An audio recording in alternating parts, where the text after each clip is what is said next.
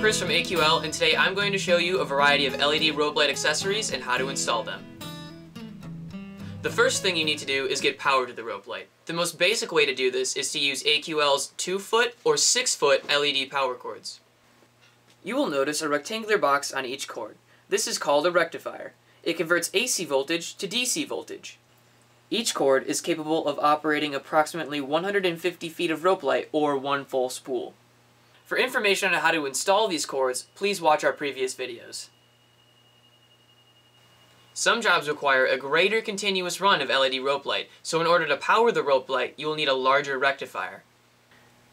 This is an 8 amp rectifier which takes the place of a regular power cord and is capable of operating 450 feet of continuous LED rope light. It's also outdoor rated, so you don't have to worry when using it outside, and it's very easy to install. Simply place the compression nut over the rope light and push the pins into the conductor wires.